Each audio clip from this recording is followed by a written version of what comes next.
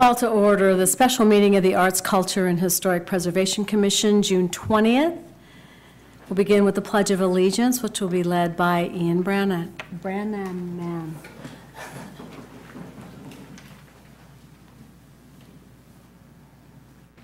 Pledge allegiance to the flag of the United States of America and to the republic for which it stands, one nation, under God, indivisible, with liberty and justice for all.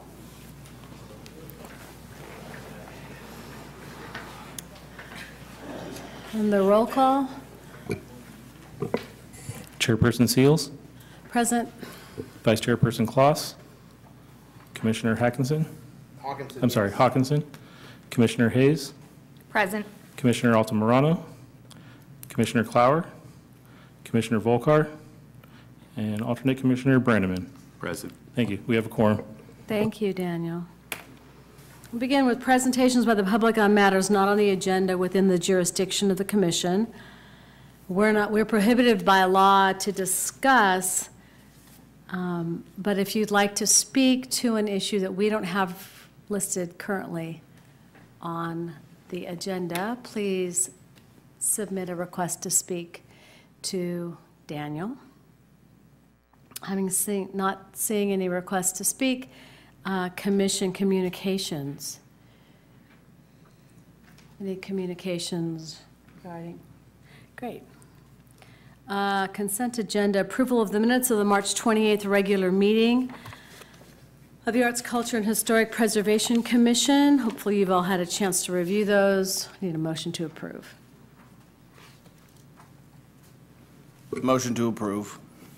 Is there a second? I'll second the motion. All those in favor? Aye. Any opposition? So moved. Moving to the regular agenda, item number 3, discussion of historic districts. With Dave Tilley, we do have one request to speak. Good evening, Chair Seals and members of the Commission. For those of you who may not know me, my name is David Tilley. I'm a Principal Planner in the Community Development Department, and I was asked to come before your Commission this evening to talk about historic districts. So I have a couple of slides here to help illustrate some of the points regarding historic districts.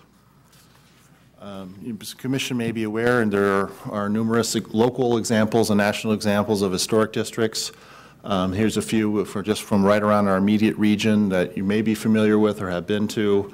Folsom, Woodland, and Elk Grove all have similar features in terms of the era of buildings, and these are all areas that have some designation and then thus some programming that's based around the fact that these are historic areas, be they formally designated as such or even informally. Also here in West Sacramento, we also do have our own formally designated historic district. This is in the Washington neighborhood along 4th Street, essentially between the railroad tracks on the north end, down to F Street down on the southern end. This was a subset of the Washington specific plan area. That was a specific plan done by the city back in the early to mid 90s. This area is selected because it still, to this day, retains a handful of significant historic homes, some of which are late 1800s into early 1900s.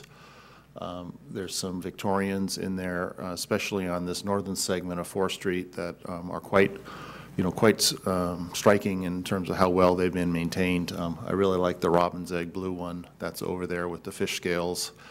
And the porch. It's really probably the most beautiful home we have in town in terms of a historic building. This area is a sort of a subset of the neighborhood of Washington, which was first laid out by Margaret McDowell back in the 1849 Gold Rush era, even pre-Tower Bridge, even the I Street Bridge came along shortly thereafter. And we have numerous other historic buildings that are identified in our general plan that are scattered about town, mostly in this generally northern area. Another one that's nearby here that's pretty important is the Washington Firehouse, which has been on the California Register since the 90s. And I was informed recently by the parties that's rehabbing the building right now that they're actually have, or soon will have it actually on the National Register of Historic Places, which I believe would be the first building in town to be on the National Register, other than the Tower Bridge itself. So that is a big achievement to be on the National Register. That building was a Work Products Administration building in going back to circa 1940, and is one of the few examples of that type of architecture that remains. So historic districts in general can offer numerous potential benefits to a given area.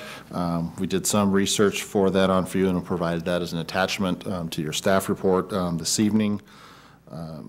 As part of this going on the federal list there are some tax credit advantages for the property owner. Certainly historic districts, if done well, can be desirable from a tourism standpoint. They help tell our history, of course, which is important from an educational standpoint. Maintaining historic buildings in general, rather than having to rebuild everything, is a much more sustainable way to go, to the extent those buildings remain usable in the current era. And they are generally an attractive district, and are in many communities are a very important part of their community is to be in a historic district. The one that I'm most intrigued by and enjoyed visiting not too long ago was Ybor City in Tampa. It is a very exciting place, and they have the historic streetcars that run through there, and it's a very vibrant place, and is constantly busy with the restaurants and other amenities there. So I'll summarize, some of the potential benefits for have it in any historic district. And so at this time, I'd be happy to answer any questions you may have. Commissioners? I have a few. Sure, Denise. On your map, it looks like that the boundary for the historic district is 3rd Street. Is it which would put the firehouse outside of that boundary? It is. The firehouse is outside this boundary technically, but it's certainly just right around the corner. And so then, as you look at the areas north of D Street or the railroad tracks, is there concern about the proposed new bridge to replace the I Street Bridge? Is there concern about the landing where people will come off that new bridge as it relates to this historic district? Do you know where those landings are supposed to be? Well, yes, the new bridge would be north of the current I Street Bridge, and it would actually land at C Street. Connects from Rail Yards Boulevard in Sacramento over the river and lands at C Street. So the current... Well, it lands on C Street now in a convoluted way. Yeah, well, this one lands much more directly into current C Street east-west than right now, where the I Street Bridge comes over and you have the viaduct. Would be about a block north of there. The viaduct itself will actually get demoed because it's no longer needed. The current I Street Bridge would remain in place. It's a historic structure owned by Union Pacific, because clearly we still need to have the rail traffic. Our goal is to convert the upper deck into a bike ped facility, and then have the new bridge serve the automotive facility in this area. So that's a very real project. Should be under construction probably 2018, 2019, and be done by 2021 or thereabouts. There's funding for it. It's under design right now. So, David, you don't anticipate that this new structure is going to impact what you're defining as a historical district at all? No. A second question then is, so bringing this to us, the Washington Specific Plan has been around since 1994. Are you calling this district out in the general plan update that you're currently working on? Yeah, Washington Specific Plan is a refinement of the general plan, and we'll complete the general plan update this year. And as soon as that's in the can, we'll launch into a significant update to the Washington Specific Plan itself. sort of tailing off the Washington Realized project that we finished last year. So that's on our work program, and then part of that is historic preservation. So Washington is a complete area of focus for us right now, and there'll be many implementation measures coming out of the general plan related to this neighborhood, but not the least of which is updating the specific plan. And it's due. And will defining it in the general plan and updating the Washington specific plan, will you be including design elements as part of that update? You know, historically, pardon the pun, that a historic neighborhood can bring with it also, very specific design elements that must be for homeowners that currently own those properties, should they want to make any improvement to their properties. Bridgeview Market is one of the few retail areas in the defined district owned by the same company that's doing the work on the firehouse. Is by defining it as a historic district, is that putting constraints on improvements or? It doesn't have to. Part of what the Washington plan lacks right now, quite frankly, is good design standards for historic buildings as well as new developments. We definitely have struggled with that plan over the years as we've done some infill projects in Washington. So that'll be one of the areas of focus when we update the plan, is better design standards. And we'll have to see through the community and commission and council where do they want to go from a design standpoint, in this area. I've heard, different opinions about what's appropriate, in this area. The Washington specific plan tries to thread the needle by identifying the historic district, which is a subset, and then requiring historically contextual architecture in there. Elsewhere, it really gets into more about sort of paying homage, if you will, to the historic part of it. And the way we've approached that is looking at primarily the building materials that people have used on projects. I think one of the examples to look at, if you ever are out there, is was a duplex that was built on 4th Street near D Street 5 or 6 years ago, right next to the historic buildings. I think it came out pretty well, and it stands up well next to the truly historic buildings over there. And I believe that owner is building another one now, so it's worth going to take a look at, sort of seeing how well that worked for a new building built next to one that's well over 100 years old. Well, and there was a conversion of a former residence where Third Strike was into a restaurant, and it seemed that was a welcome amenity. Yes. Although right across the street there was a community garden that kind of got shabby, died. So I'm wondering, since in this district are some of the really jewels of the history of the community, and under the charge to this commission about historic preservation, I both appreciate that you brought it, but also wonder if as you define what those design elements might look like, as you discuss what might be appropriate in this area, would you be bringing it back to this commission before you took it to council? Yeah, I think we would need to on that piece of it, absolutely. This is a big part of it. We don't currently have a historic preservation ordinance, and that's hurt us a few times over the years. But the Washington plan does provide enough guidance, at least for that area. There was a house on E Street that was proposed to be demoed, recently, and we brought that actually to the Planning Commission per the way the Washington specific plan, read, which of course it predates the, existence of this commission.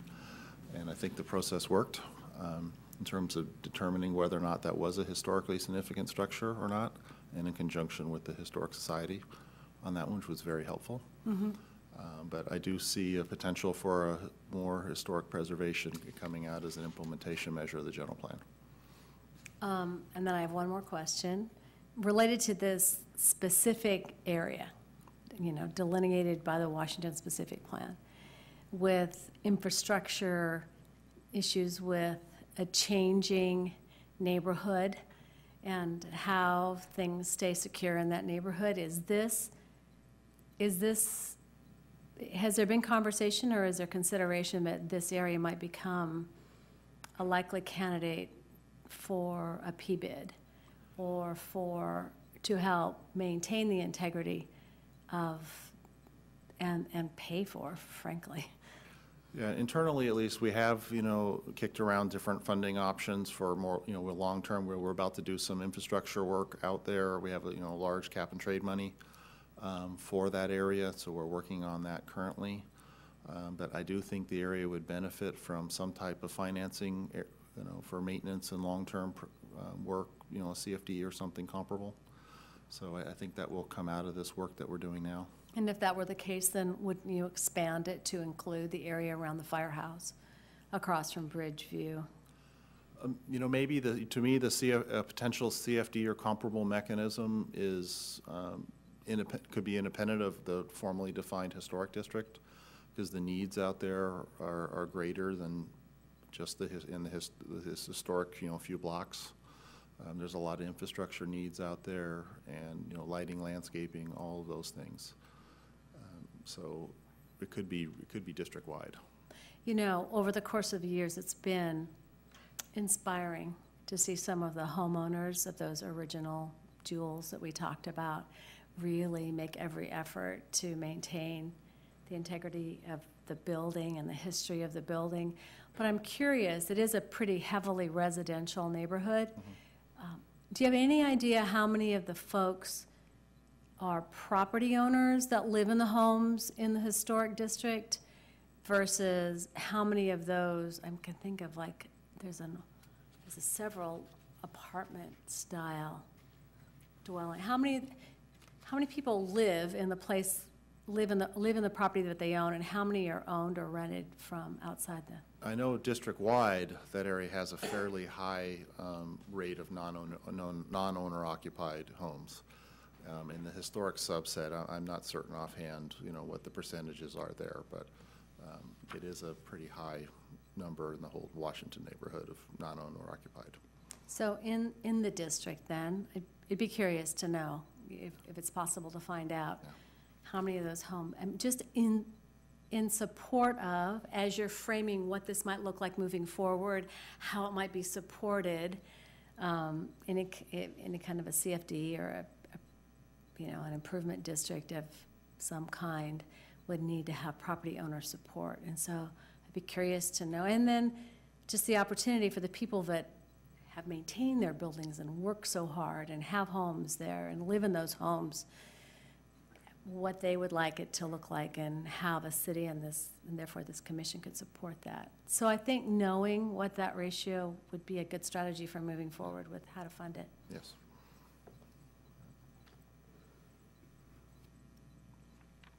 Any other questions? Thank you, David. Sure. We have one request to speak. Don Schatzel, the West Sacramento Historic Society. Is it historic or historical? We have two. Historical. Historical. Yeah. Thank you, Madam Chairperson, ladies and gentlemen. David mentioned it. The city does not have a historic preservation ordinance, and we've discovered that as well. We've informed the Parks and Recreation Department and the Community Development Department that we are writing a historic preservation ordinance for the city and their consideration. Community Development has asked us to also present the backup research that we did, checking into other cities and the ordinances they have. We were planning on presenting that to you at your meeting next week. You're not having a meeting next week, but we are, and we will present it to the staff next week for their consideration. Community Development has informed us that that will be included in the general plan update for consideration and discussion. So we're following this information this evening, as you might imagine, very closely. We found it interesting. Our ordinance covers the entire city, not one particular district, and it also covers archaeological sites with respect to Native American sites in Southport, which we've recently experienced, and the history of that population here in the community. So it's part of the general plan update, and it's all subject to consideration and changing and discussing, and so we're glad it'll come back to you. We certainly hope so, being the Historic Commission. We expect it to be here, and we'll follow this information And very what closely. would the timeline for that be, for it to come back to us? I would leave that up to you. Our role as the Historic Society is to make sure we are on record as presenting the city in June our version of a draft historic preservation ordinance, and as it winds its way through the city, we'll follow your schedule.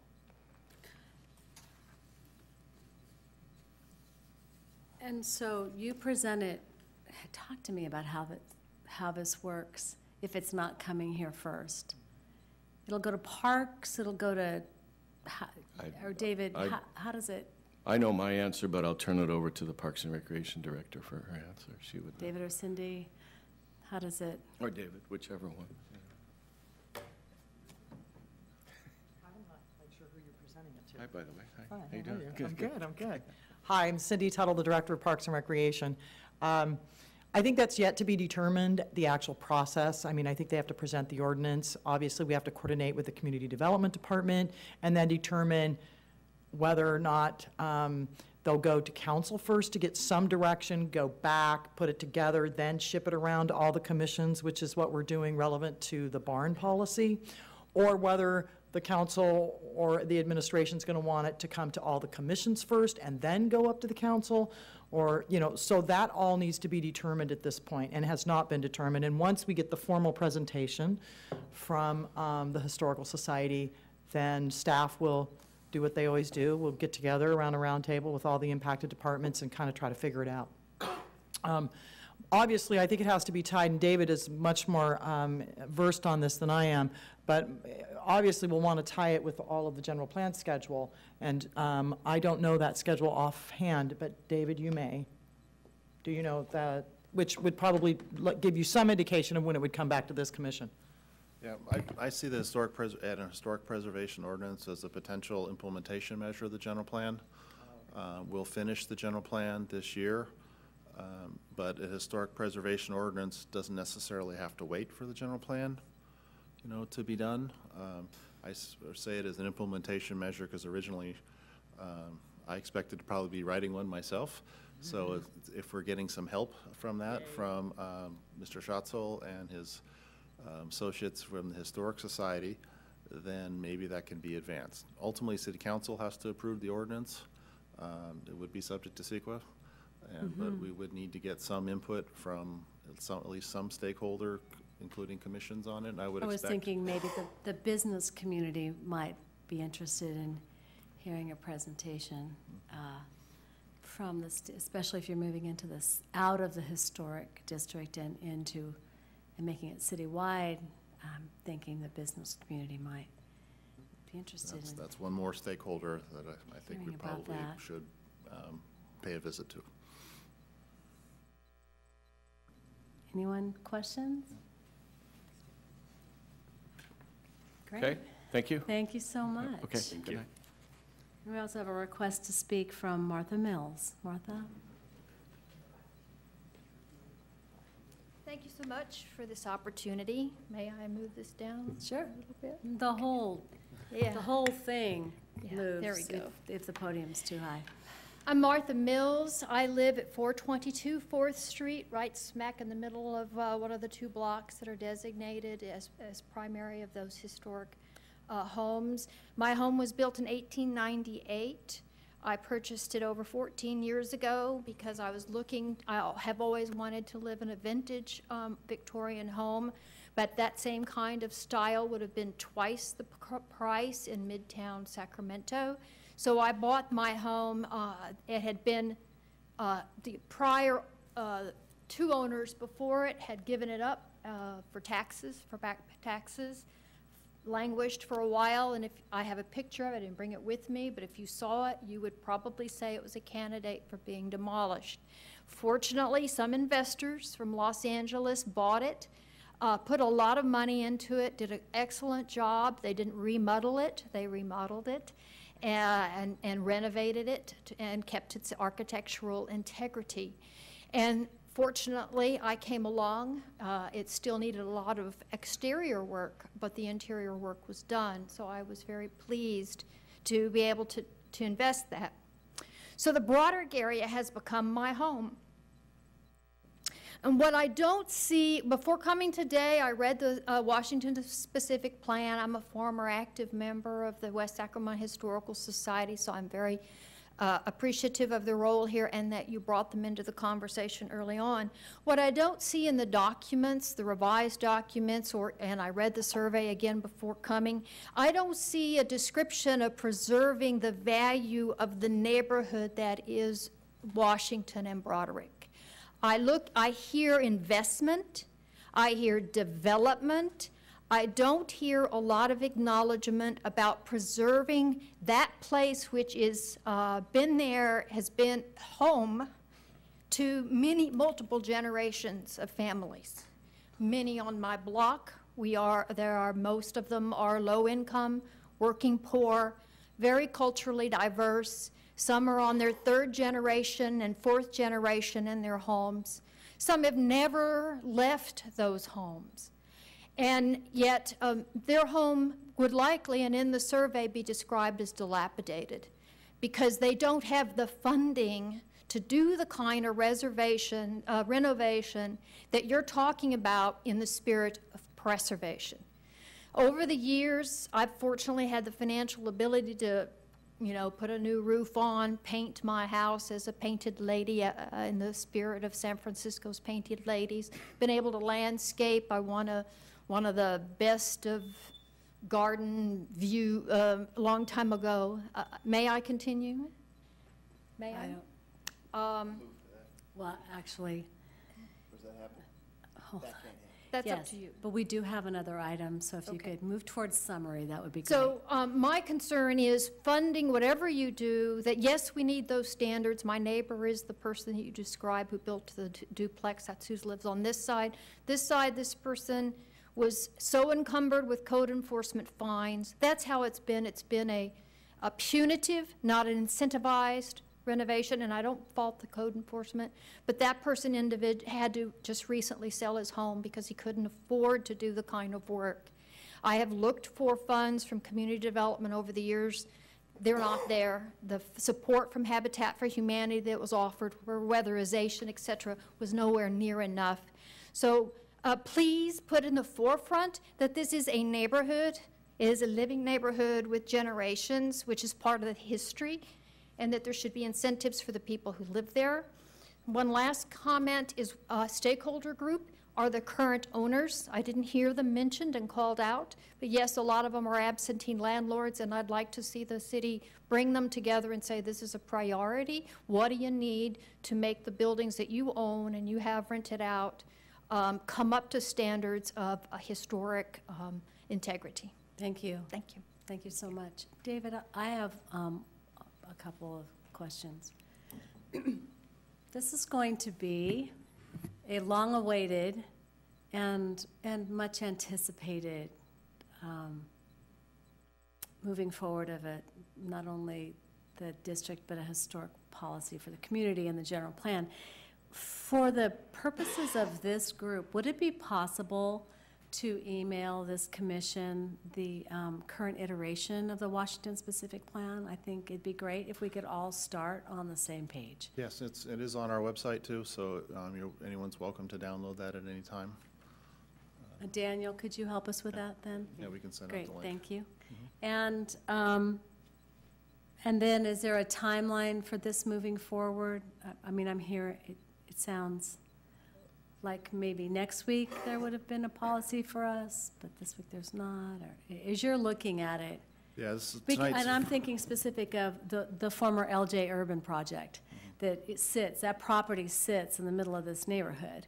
And I know that I believe it was approved by planning for the Bardis Homes is going to start development on that property. Yes, they're going to But build we're talking about standards. I hear Martha's concern, and I think probably I'm speaking for the commission, but a concern of a historic neighborhood becoming gentrified to the point that the people that have been there can't stay there. And guidelines that might need to be put into place around what new development might look like. So I don't know. I'm just wading into it. What are you thinking? Hi, again, I can't give you a definitive timeline. It hasn't even been presented to us yet. And so while Mr. Schatzel may have presented you a document next week, that document has to be completely vetted through the staff process. We have to determine how we want that to fit in with the overall general plan. I totally agree with David, it would be an implementation piece, and it's just timing whether they want to actually move pieces separately outside of the general plan. That's kind of a policy decision that's really not within my purview to make that decision. It's more in community development and ultimately, you know, obviously the council's purview to make those types of decisions. So, but what I can tell you is once we've received the document, we will do our due diligence to put some type of schedule together so that everyone knows here's what our plan is to address this issue moving forward. And once we have that, we can obviously let all of you know what that looks like. But it's just really premature for me to say, hey, we're going to bring you something in 6 months. Because I don't know that. We could get this, and it could be a lot of back and forth between community development and PAR and everybody. You know, maybe it's a perfect document, and we can move it forward. I just don't know. So once we get it, then we can put a plan together and totally bring it forward to you. Great. Our next meeting is it September? Okay, so September. It may not be as soon as September, but it wouldn't be any sooner than that going through the process, correct? Don't know, because we can always call a Understand. special meeting. I understand. If we Okay. so desire, right? Understand. So, yeah, but again, once we know, we'll make sure and let everybody know. Great, thank you.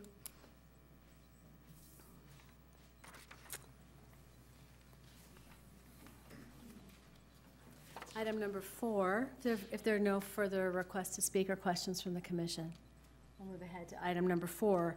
Consideration of scope of work and schedule for the National Endowment for the Arts Grant, Katie Jacobson, Community Investment Manager. And we have one request to speak at this point.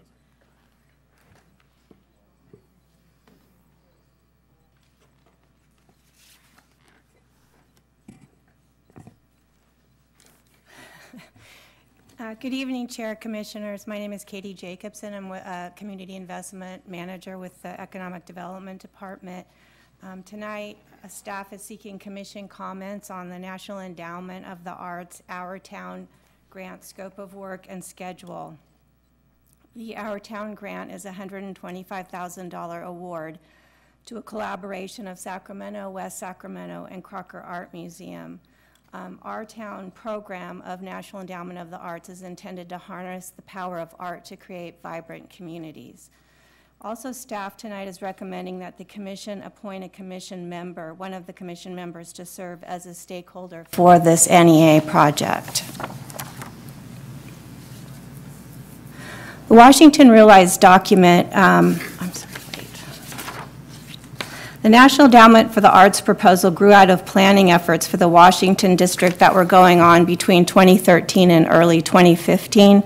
During this period, staff and community stakeholders were doing analyses to develop the sustainable community strategy for the Washington district that was funded by a $400,000 grant from federal HUD and local matching funds. This plan is called Washington Realized, and it was adopted by Council in February of 2015. And the strategies in the Washington Realized document are intended to affect a shift in the district towards transit-served development patterns. Transit-served development and patterns, the intention is to create inclusive communities in an urban core with bicycle, pedestrian, and streetcar alternatives to car travel. So as we identified the challenges in this district to creating this pattern of development, this smart growth pattern of development, what we began to do as part of the process and with the stakeholders and consultants is we began to think about how can art intervene in this environment? How can we use art to solve these challenges and deficiencies that we've been identifying? And through this about a 2-year public engagement project and working with various community stakeholders, foundations, and the residents, what we identified is that art is a very important way of intervening in an environment like this to improve quality of life. So what we identified is that art can reinforce circulation, it can serve as wayfinding, it can spark revitalization, it enhances security by drawing visitors into the interest and the beauty that's in the public realm. It communicates and indicates a forward momentum for the district. It also enhances walkability and creates a much more pleasant walking environment. And it also creates a distinct identity that certain art objects can become landmarks for a district.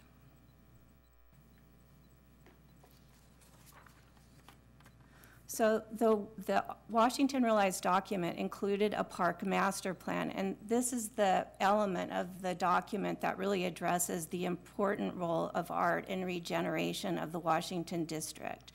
So this graphic depicts the overall parks plan, and art features are incorporated into this district as essential features. So the plan is to create 4 small urban parks that are linked through a series of walkable garden streets, which lead to the Riverwalk.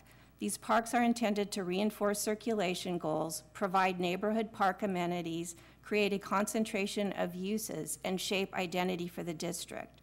The placement of art icons and enhanced landscaping is proposed along E Street and C Street.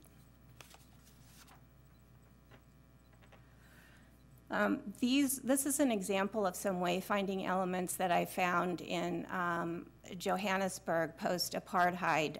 They have used art extensively in that city to sort of revitalize and regenerate the city. And so they wanted to particularly concentrate wayfinding towards this major bridge. And they had artists create these metal sculptures of these trees, which are indigenous to the area. But it's just one example of what the community and staff was envisioning might be happening in the Washington area. There's another example of in another community in the United States where they've used larger lit beacons for the same purpose. So in the Washington district, we also have these art beacons that exist, in addition to the plan to add additional art beacons. So art beacons will be larger pieces. There are 4 of them planned for the Riverwalk area, and they would be seen from freeways, and they would be able to be seen from a distance. And those are denoted on this graphic by the red asterisks. So the art beacons and icons are to be placed along C Street and E Street as the major east-west connections to the waterfront. And also these art icons will be placed along the streetcar route and will connect the Civic Center. It will connect the statues in front of City Hall, then all the way through to the Tower Bridge. There are 2 art beacons currently in the Washington district, and one is the water tower and the other is the large Riverwalk sign. So we're recommending that the water tower serve as a beacon, but the recommendation is that it really needs to be redesigned and relocated because it really does not serve as an entry feature in its current state. So you can see in the slide I found, I think this is in Brooklyn, where they've taken some old water towers on top of buildings and they've let artists reimagine them and turn them into art pieces.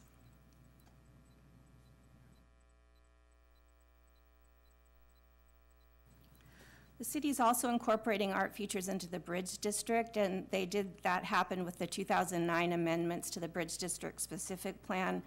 In the Bridge District, art and civic amenities are in the specific plan, like including enhanced signage and small civic urban style park spaces.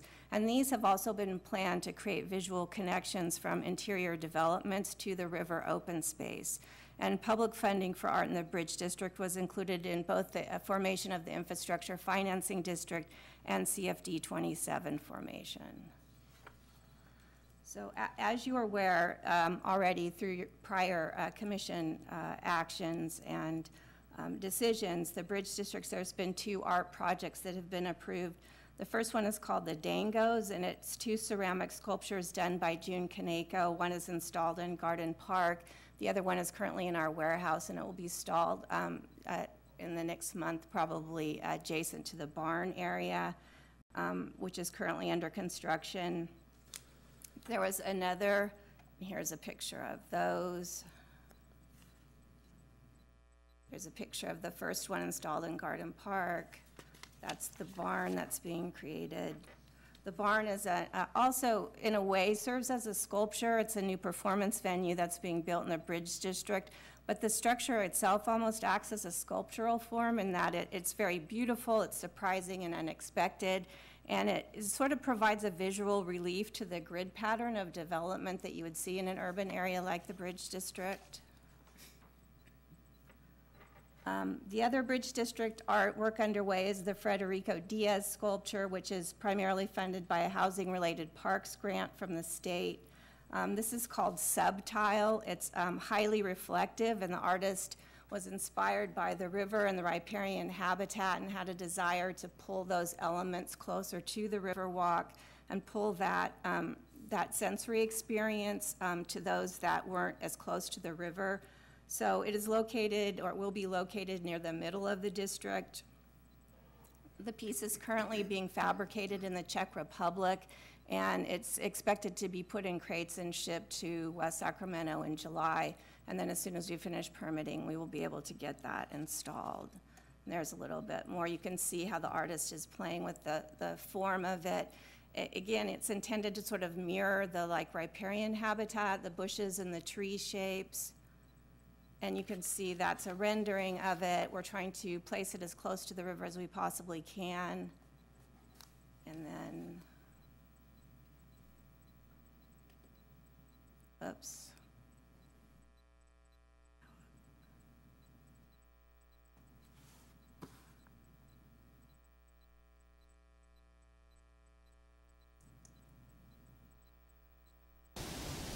You can see the reflective surface of the piece. Again, it's the intention of the artist, or the aspiration of the artist, to have that reflect the clouds, the river, the water, the habitat around it.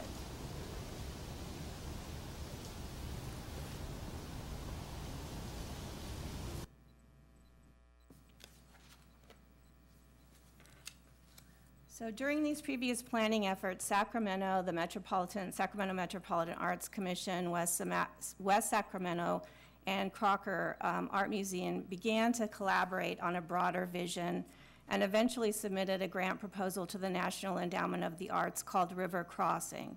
In July of 2015, the National Endowment for the Arts awarded an Our Town grant of $125,000 to this collaboration, and West Sacramento's share of that is $75,000.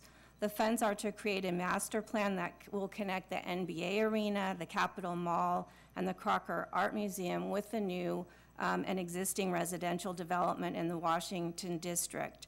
And it will culminate in the acquisition and installation of a piece that will be, one artist will be commissioned to create, that will be to communicate the concept of river crossing.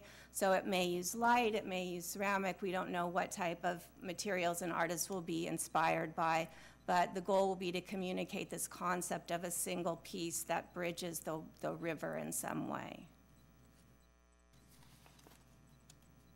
Katie, could you explain that again? So the $75,000 that is on this side of the river, is that one piece?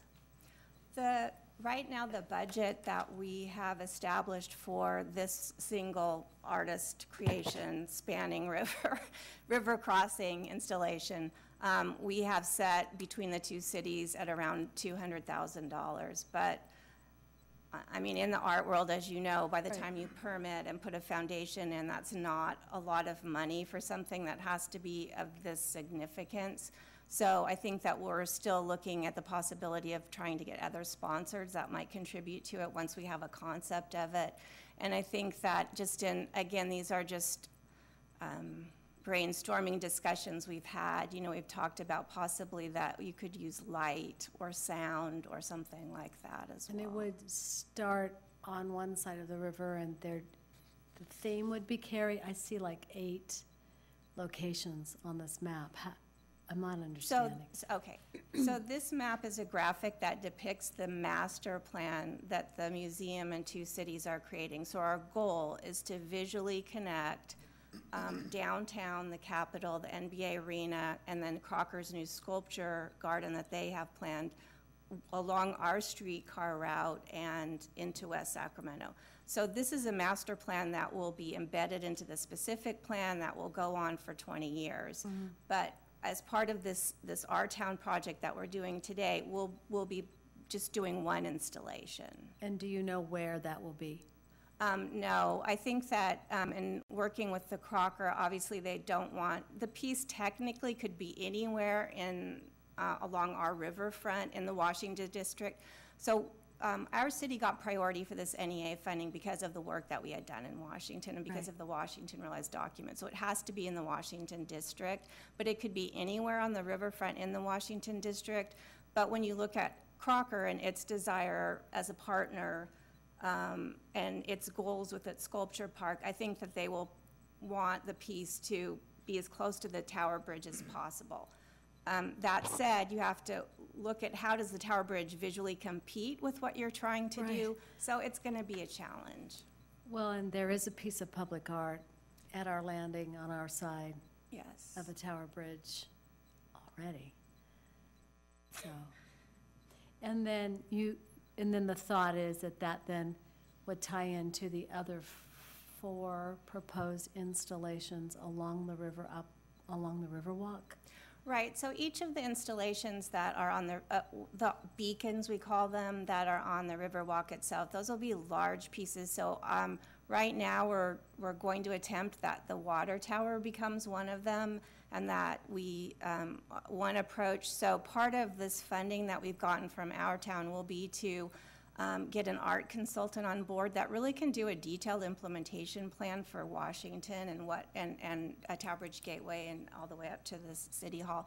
Sort of, what is this art supposed to achieve? What is its objective? And what you could have, curators will be part of this team, and they could recommend specific approaches for each of these locations, which might be very different. Some might be inspired by history. Some might be inspired by, some might give an artist more free rein. One of the ideas we talked about is having a university possibly take over doing a piece or more, or a community foundation. But that's why this funding is important, because we want to do this extensive public engagement process. We want it to be cohesive so that it has a system that really does communicate on both sides of the river. And we want to have a very clear plan of what are we trying to achieve, what are the specific locations, how can each piece be funded, and then what's an acquisition plan. For example, curators could say, let's just develop a list of local artists and let's just do like 4 local artists and 4 artists from around the country, and then do a direct acquisition from that list. Or we could do a full-blown, panel selection process for each piece. So that's just the detail that we really want to get back in front of your commission and get implemented within our city, so that we've done our public engagement, we've shaped the vision of the community about what they want to see. And Katie, can I ask about the art consultant? Would that be somebody who would be working with both Sacramento and West Sacramento, or would they be working independently with West Sacramento? So it's a single grant, and right now Sacramento is administering the grant on our behalf. So we have a contract, and we have our funds and our match, and they have theirs. So we're using the same team of consultants somewhat, but I'm taking our plan to a whole different level than they are. They're just still in the phase of doing a downtown-specific plan. They're still trying to figure out where residential is going. So they're going to locate their art, but they're not at where we are from the analysis we've already done in our outreach. So we're going to go to a lot. So we'll probably have a different consultant on our side. Great, thank you. So that was really concluding my presentation. So again, these funds are to create a master plan that will connect these downtown arts, entertainment, the Capitol venues with our new and existing development in the Washington district, and then to install this culminating piece of work that communicates the river crossing idea. And with that, my presentation is complete. I did want to add, just from the conversation or the presentation earlier, that I'm managing the infrastructure project that's going in the Washington district. And we are planning to use historic lighting and historic features in terms of any signage, any benches. And we really are looking to enhance and protect the historic nature in terms of the design elements that we're choosing. But I think that will be a hugely transformative piece of or improvements when they're finished that will really, you know, beckon toward that district's future and what it can be. Great, thank you. We have, any questions? I would just be curious to hear more about the Garden Street and how we ended up on that route in particular. We started with where the major connections are into the Riverwalk off of 3rd Street. And what's clear and what every consultant and everyone would tell you is that there's no, when you're driving down 3rd Street, there's no awareness that there's a public Riverwalk amenity, you know, to the east. It's, even though there's some signage there, the community feels that there's a couple challenges there. One, it needs to be communicated clearly that there's these major public entry points to the Riverwalk and that this Riverwalk is a public amenity that is, you know, for that neighborhood and for the region. So we really looked at those streets as being the streets, and knowing that we'll be connecting the Riverwalk there at C Street in the future, and that would be another way that we would get our major access point there.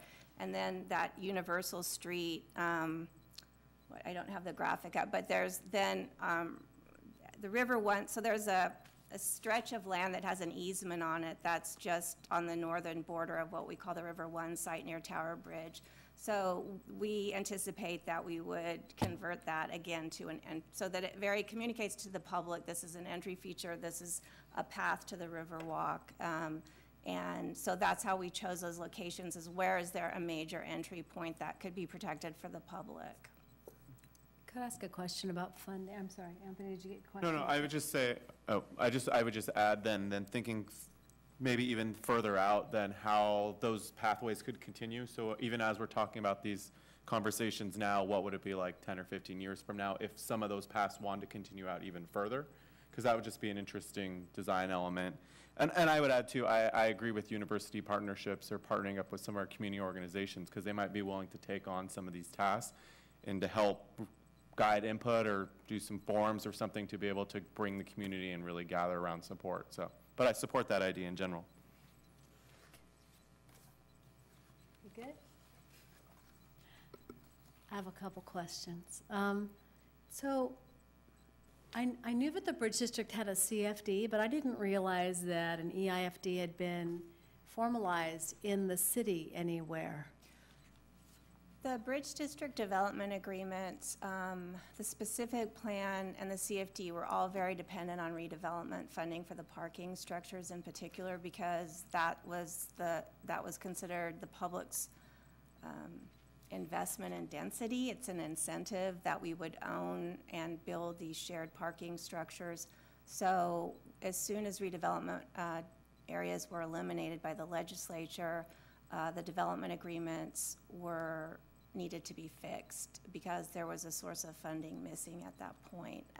You may recall that we even litigated it. Right. So we formed an infrastructure district immediately there. Oh, see, I thought, I didn't realize, I thought that the legislation for an infrastructure financing district had only just recently been formalized, and so I knew about the CFD, but I didn't realize that we had an infrastructure financing district. So we formed the one in the Bridge District prior to the latest amendment. So it's not called Enhanced Infrastructure District, and it doesn't have quite the same tools that the Enhanced Infrastructure District has that will form in other areas of the city.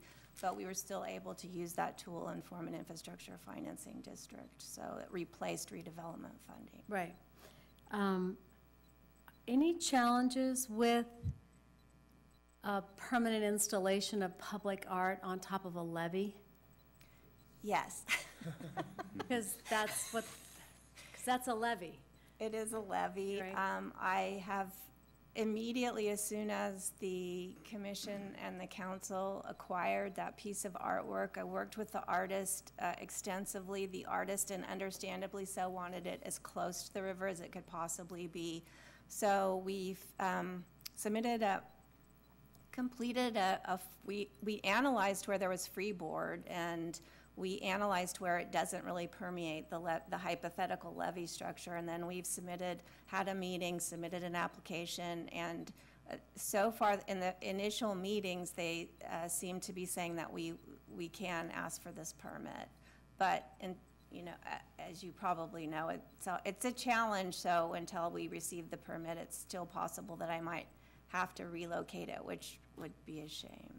And then the wayfaring art, and that you talked about moving or transforming the existing water tower, but not the kind of tomato trellis-looking tower with the crane on it, which almost immediately confuses everyone that submits public art here. They all stick a crane on it.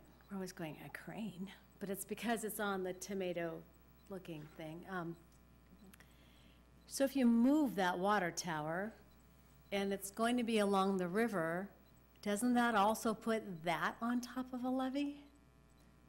I mean, because the Riverwalk Park is a levee. Right, but Riverwalk Park has an encroachment permit for hardscape, for half walls, for cement, so lighting, it's got conduit trenched in it. So because it's a levee, you still are allowed to apply for an encroachment permit, but it's just very restrictive about what you can do.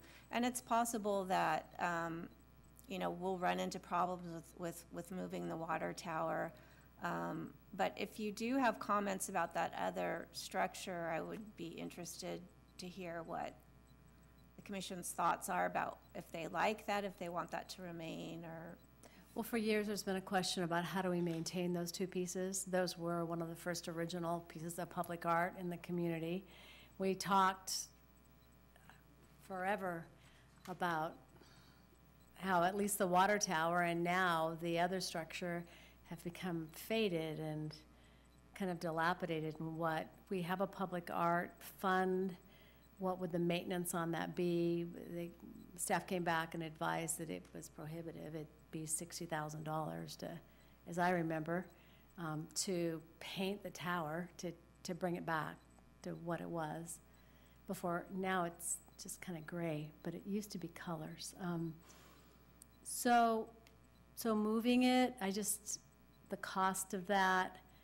Well, it has to be moved with the bridge. The bridge is going to take it out. Oh, so it's going to be relocated slightly, so we would have that opportunity to have the bridge pick up that relocation I was going to say, oh, good, then they could pay for it. That's great. But I would love to see that piece. To me, I could just see like, Sac City College Art Department. I mean, I would love for them to just adopt it and transform it or be imaginative with what they might like to see. The design of that water tower is classic Central Valley. Classic Central Valley 1930s. Mickey, am I close? 40s?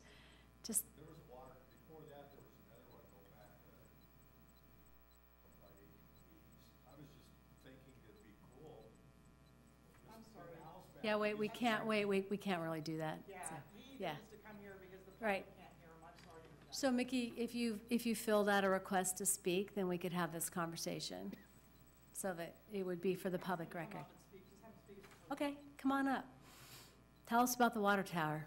I wasn't gonna speak tonight. As far as dates. No, all the way up to the microphone.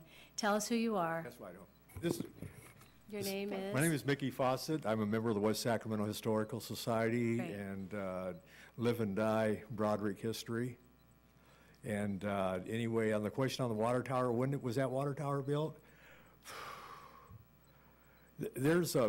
We have pictures of a water tower before that goes back, I don't know, I wasn't ready for this, so there's a bunch of numbers jumbling in my mind, but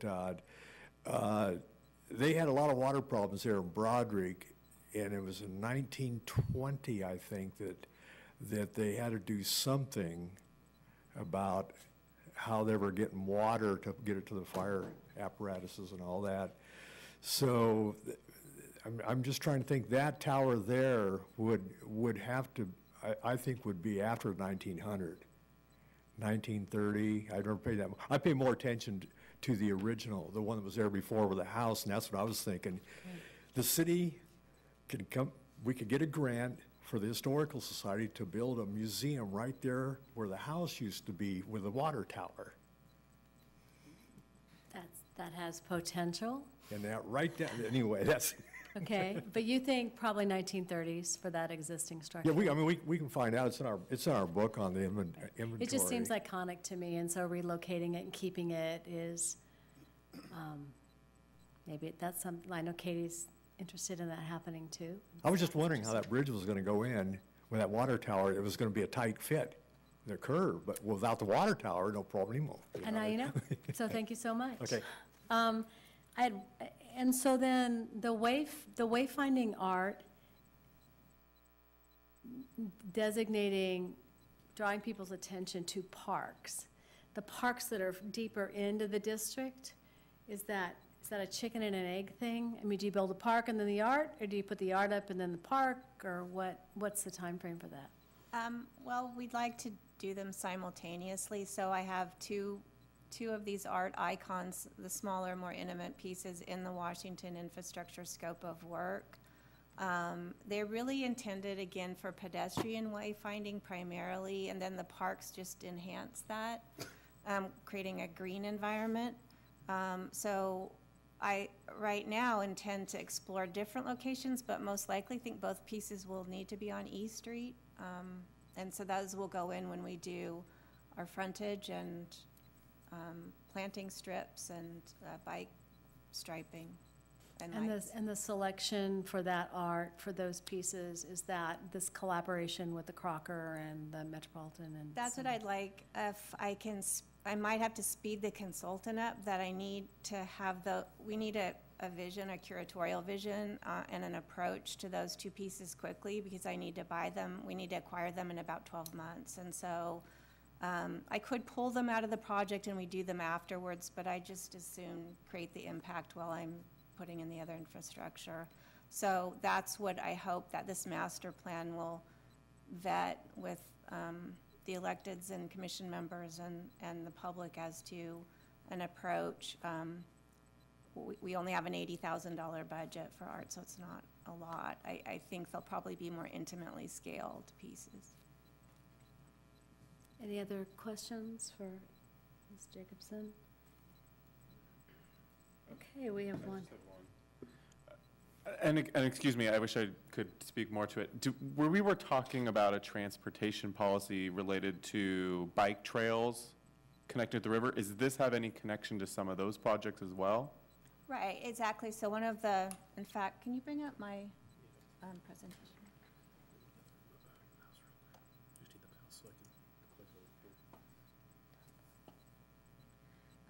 We're doing major bike improvements with this project. I can show you some renderings if I can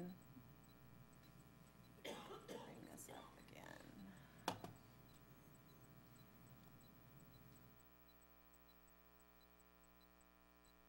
So for example, this is the existing intersection at Capitol and 5th, West Capitol and 5th.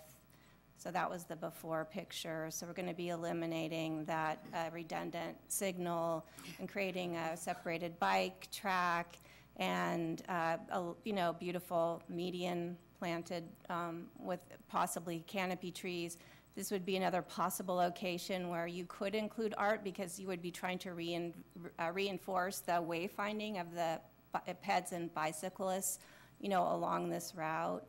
And then this is another example of an existing street. As you can see, when we looked at Washington, realized there's the frontage is inadequate. There is, there's all kinds of problems with walkability on streets like this. There's absolutely no street lights, so it's pitch black at night. It doesn't feel secure. And this is what we hope to accomplish. We'll be doing the first phase of undergrounding utilities. We'll be putting in historic street lights. We'll be striping for bicycles. And so and, you know, planting canopy trees where they're lacking. So this is the kind of transformation, excuse me, that we hope this project will bring. So it will be very much about bicycling and pedestrian. Thank you. We have one request to speak on item number 4, Lana Polhemus.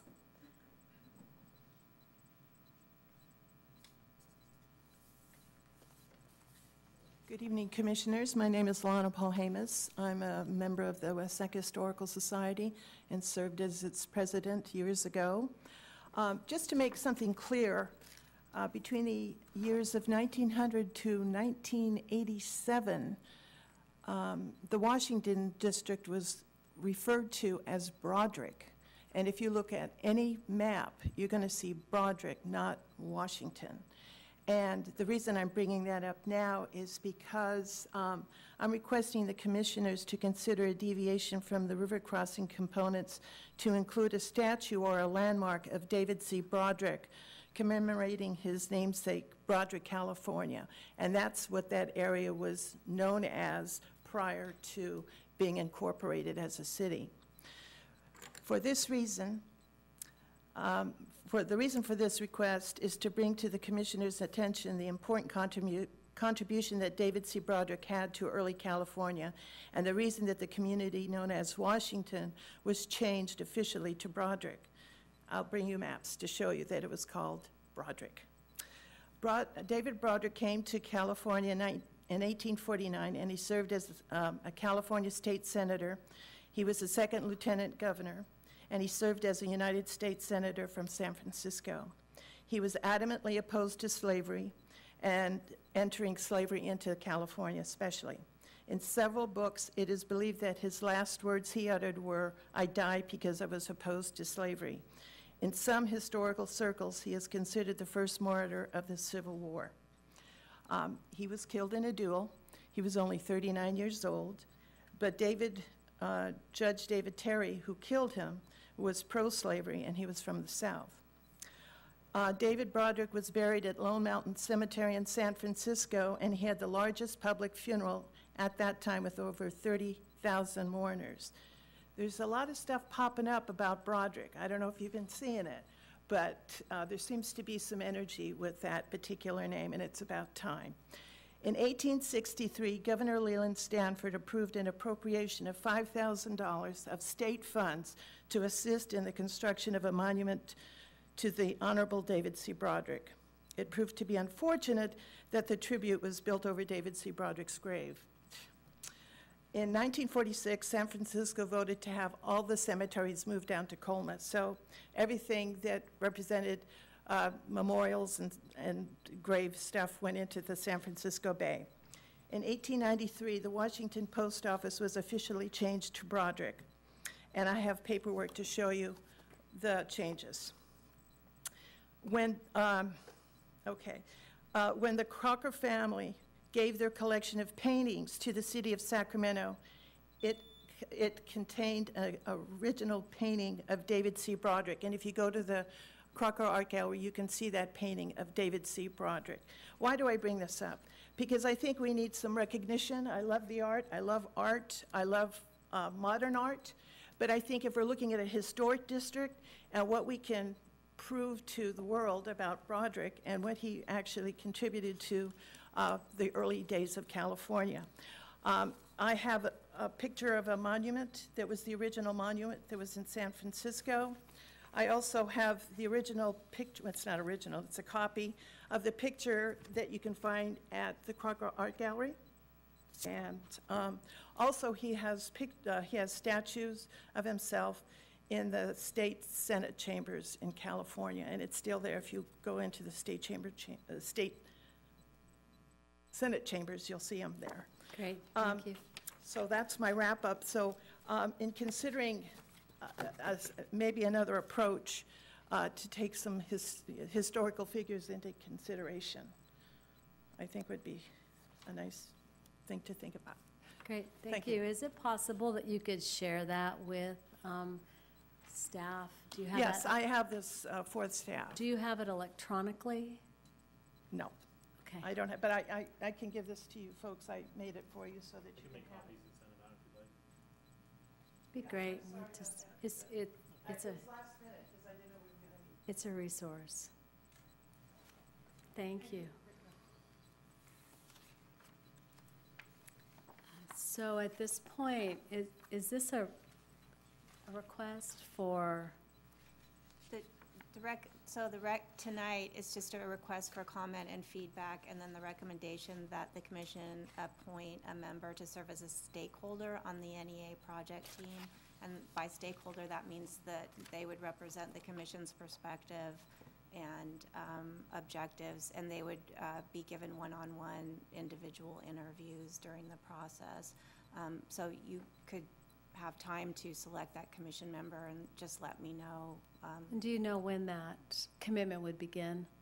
Probably, we hope to begin this in July. But we have a lot of one-on-one interviews to do, so if the member wasn't available, we can certainly schedule it later. I'm going to have some time on my hands. So I don't know if any of you are interested or if there would be any opposition or suggestion to. Go for it. Okay. Great, I'd be happy to. Great, thank you. Thank you so much, and we'll look forward to hearing more about both of these. Hi, Dawn. Would you like to come up and speak? Thank you. I tried to get your attention during public comment. I'm actually representing myself now. I have enjoyed Katie's work. When we talked about the artwork she talked about on the river, but I feel obligated to say this. Whenever I hear we're collaborating with Sacramento, with all due respect to our neighbors, we are West Sacramento. We are not an extension of Sacramento, nor are we an extension of Midtown Sacramento. So I certainly hope the artwork is not a duplicate of what we might see across the river, or a smaller version or a bigger version of something they may have, or our Wayfarer signs are our own signs with our own design, not necessarily, because we do partner with them. They're nice guys most of the time.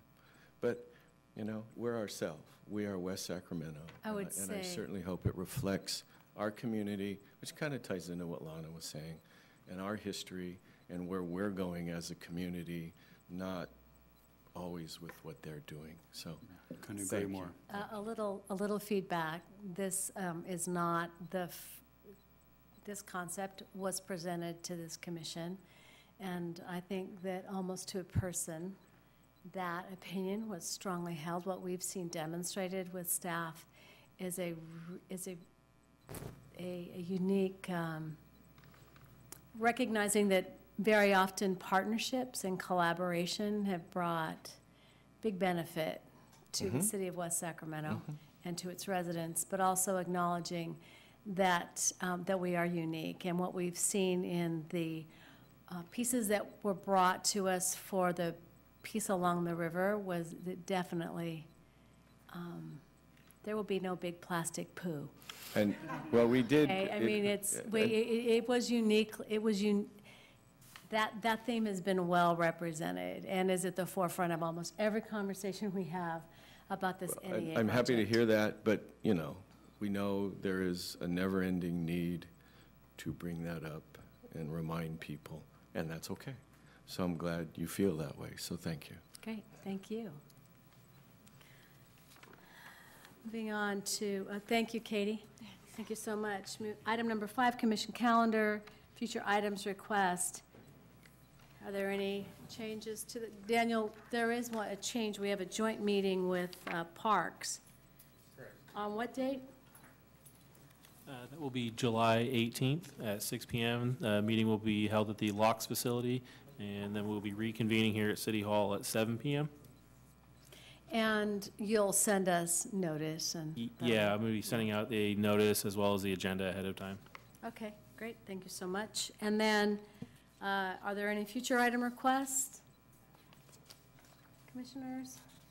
The report from Historical Society?